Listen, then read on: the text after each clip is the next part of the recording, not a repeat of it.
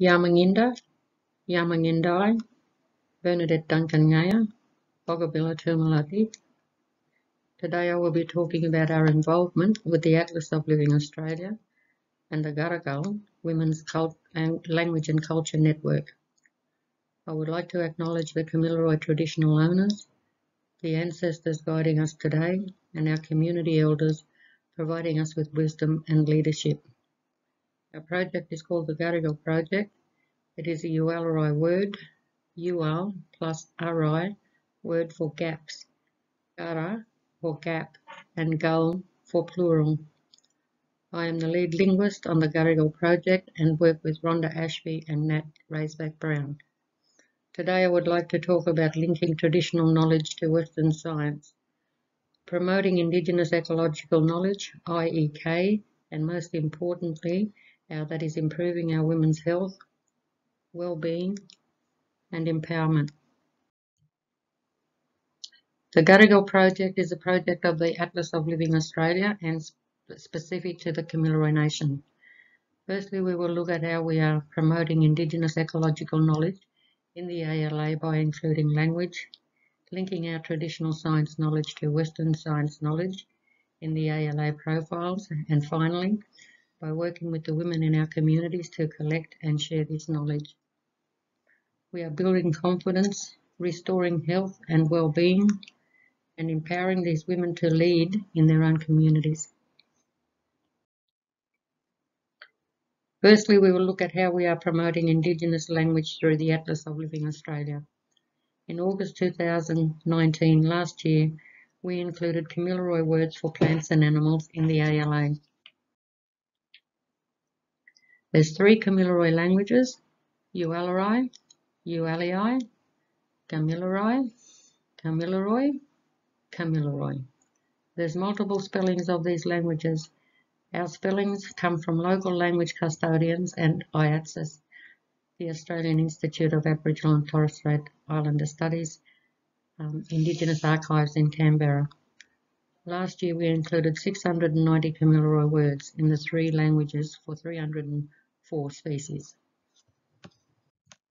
The Atlas of Living Australia is a free online biodiversity database. You can use the ALA to search for information about plants and animals. Here is the first page you see. You can add the common or scientific name for what you are looking for. For example, koala. This takes you through to a list of possible matches. Click on the orange word to get the species page about koalas and a map of where they have been seen and how many times these sightings have been recorded in the ALA. Koalas have been seen and recorded in the ALA 100,000 times.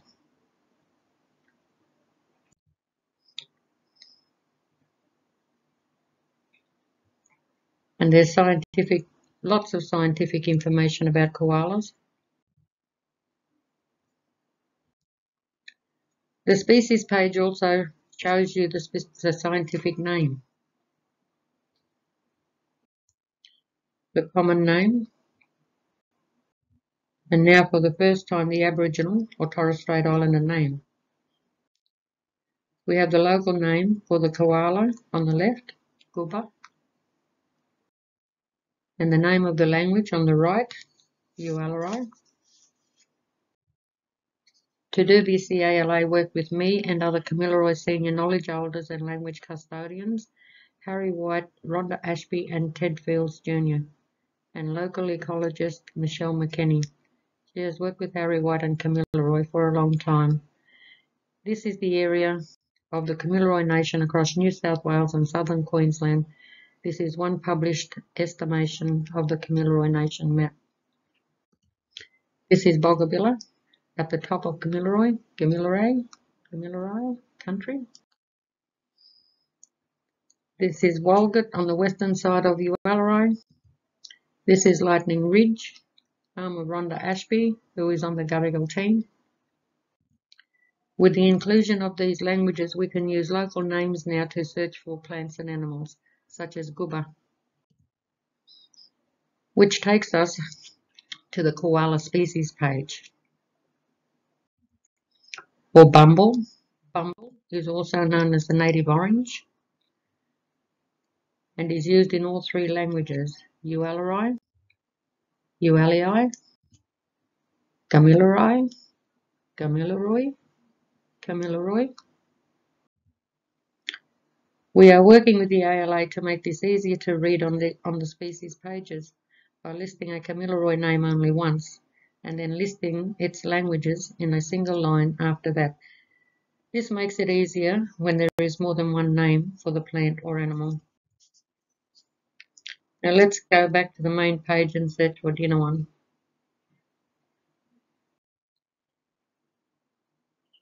There are many names across our three languages for Dinawan. Dinawan means Bigfoot in our three languages.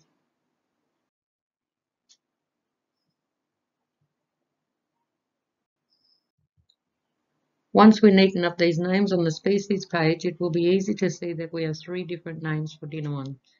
To find out what they all mean, the reader can go to the IEK page for Dinawan. These pages are not yet available to the public as we are working with the community for consent to publish this knowledge on the internet. Rhonda Ashby and I shared this knowledge about Dinawan, and we have given our consent for this knowledge to be shared with the public through the ALA. So this leads us to our second point, including our science in the ALA. We are doing that by creating online IEK Indigenous Ecological Knowledge pages within the ALA. Users will access these pages by clicking on the language name for the plant or animal, which, when our knowledge is ready for publication, will be in orange. Click on Dinawan and go to the IEK page about Dinawan. These pages represent an online encyclopedia of our Kamilaroi knowledge. The ALA has built up web pages specifically for our knowledge. This is how we will link our science to Western science. These pages contain information we have contributed. This page is for Dinawan, the emu. On this page, we outline the three meanings for the three different names: Dinawan, Bugga Bugga, and Barkay. Dinawan, adult, Bugga Bugga, striped chick, Barkay, chick. What does these names mean? And the information that is important to us. We use a different classification system than Western science. It is not so much based on the shape of the plant or animal. We tend to classify things into what does it look like, feel like, smell like, where is it found, what is its character, how does it act, what is its relationship to people, place, sky, other animals, and plants. What is its relationship or importance to seasons? This is the information we are collecting through the Garigal network. This page is for Bumble, sometimes called native orange or native pomegranate. For this one, we include what it tastes like, what it smells like, and what the fruit looks like. We only include certain information that we are happy to make public. If people want more information about the plants and animals, they can come to us directly about that. And that brings us to our final point. The Gadigal project is improving the health, well-being, and empowerment of our women. Our initial plan was to run language and knowledge camps for Kamilaroi women in Walgett, Moree Shires in New South Wales, and then set up a women's network to keep the work going after the camps. Since May this year, COVID has stopped any chance we had of running these camps, but to our surprise, we have found the women's network is flying ahead in Toomala, Moree and Walgett. We wanted to include photos, but we do not have consent to share women's photos at this stage. We are working on this. This project has begun in Walgett, and these women are now meeting weekly on country, learning and sharing traditional cultural knowledge with Rhonda Ashby. I meet weekly with other Tumala, Boggabilla or Maori women. How we are building the Women's Network. We reached out to different groups of women to introduce the idea of Gadigal. Then we identified the strong leaders, women leaders, who we knew have the capacity to carry Gadigal forward. Women who are interested and have a history in language, culture and community well-being.